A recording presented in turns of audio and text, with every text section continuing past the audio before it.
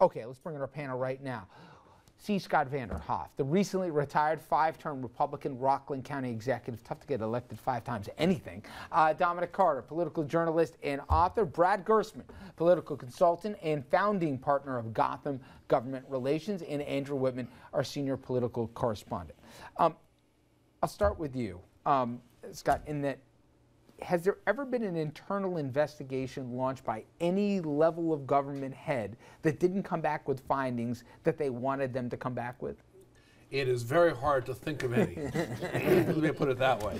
I mean, the fact of the matter is that there are 3 major players here were not interviewed. Okay, all the other emails, all the material there, I think is interesting. I went back and took a look at the report, and it does give some credibility to some of the information that we've heard before.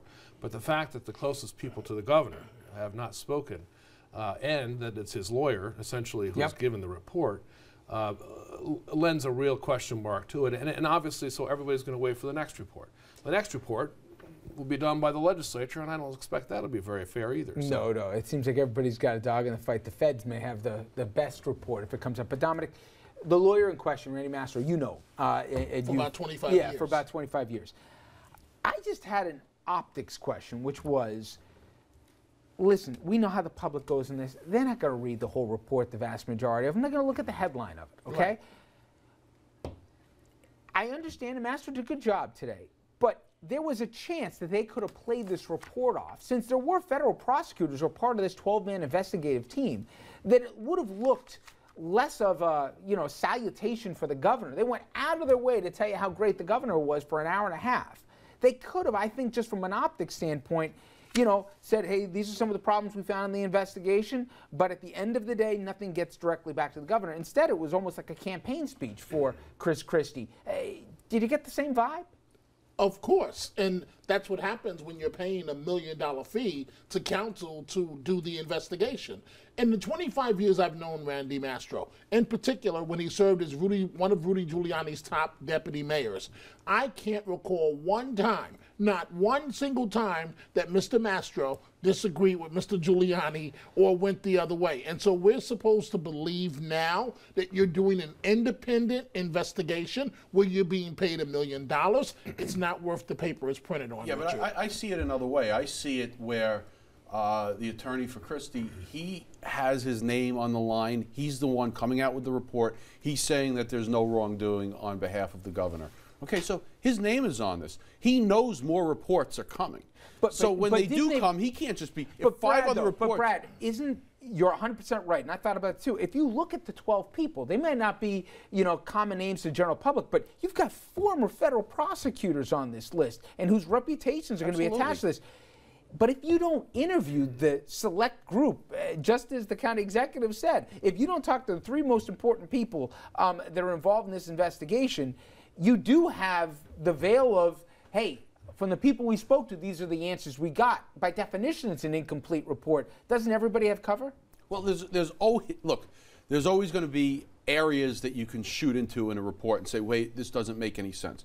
But based on the people they interviewed and based on what they said, from an evidence standpoint, they found that the governor had no involvement in this. Okay, so there are important names. These lawyers, they have reputations. I'm a lawyer, so I do give some deference to the lawyers who do it because they know that there are more reports coming anyway. Do they want to be, smeared so bad that that they're, that they can't even be recognized tomorrow? I mean, they know that they need to do the right thing. I agree with that, but I think the point is the way it was presented was almost like a pep rally. Well, there's 2 parts. So one is the evidence, 2 is the PR. Yeah, and the pep rally part of it gives the wrong side of it. This is a straight factual, lay it out on the table, but it looked more like... I thought it was an opportunity missed by the governor. Let me say it that way. If you're in the governor's camp, I don't think today accomplished what you wanted. But Andrew, I took away, there was a couple of factual things that came out of this report. Namely, what you heard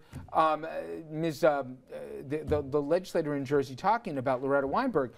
the conversation of Wildstein and the governor. We hadn't heard that one before.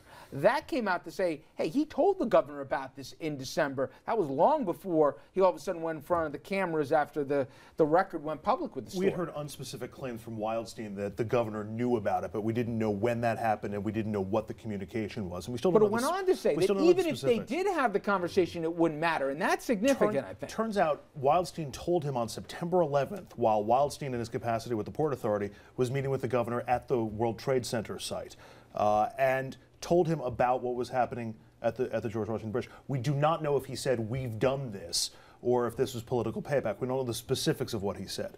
But this puts the governor in a difficult position because, as you pointed out, A, the governor heard about it and doesn't remember, conveniently, as some might say, and two, he didn't do anything about it.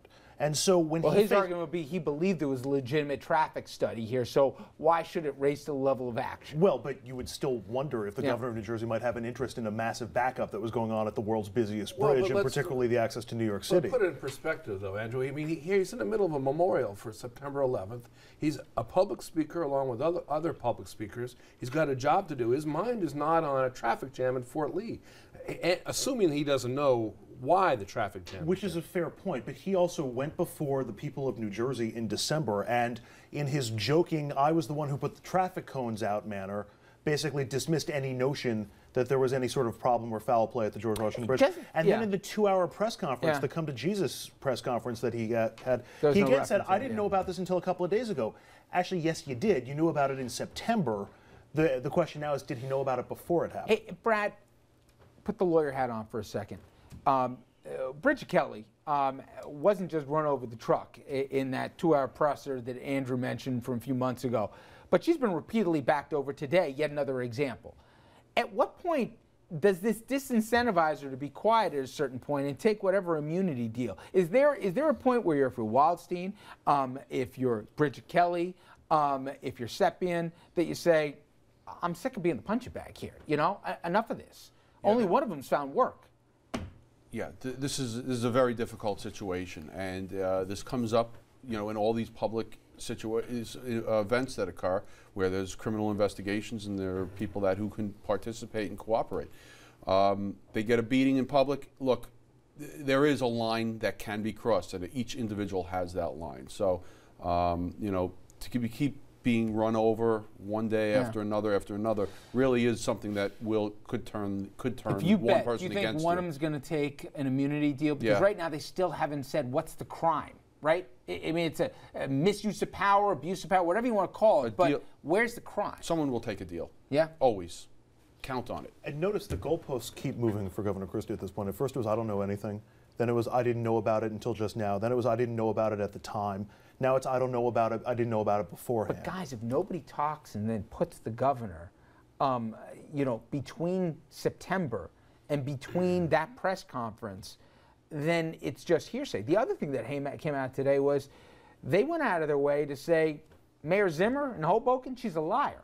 Now, that was an anecdotal conversation. Now, they can say there's been no evidentiary proof here that Hoboken was harmed in any way or shortchanged, but that I also thought was a little bit of a leap. They were very strong to say there's no truth whatsoever to what she said. It apparently was a private conversation with her and the lieutenant governor, so I didn't get that one either. No, it was a little strange that it was so strong. And of course, she came back and said, well, it's just, she made Dominic's point, you know, you paid $1 million, you got what you want, kind of thing.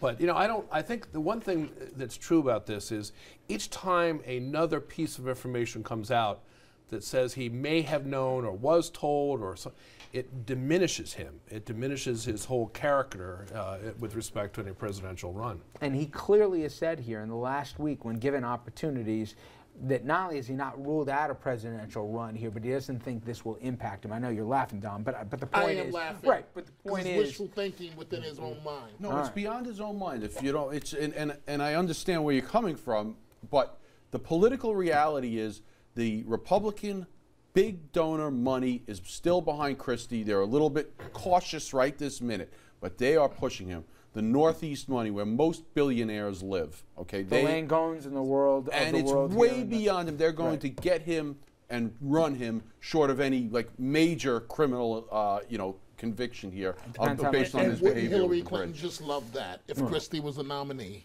We're definitely getting ahead of ourselves now. All right, now everybody at home, be sure to head over to Facebook and Twitter. Sound off on today's question. Again, how much weight do you give today's Bridgegate report? And no, we weren't trying to be cute with a question. Okay, coming up next, President Obama, he meets with Pope Francis for the first time. The president says they focused on their agreements and not where they divide, like on social issues.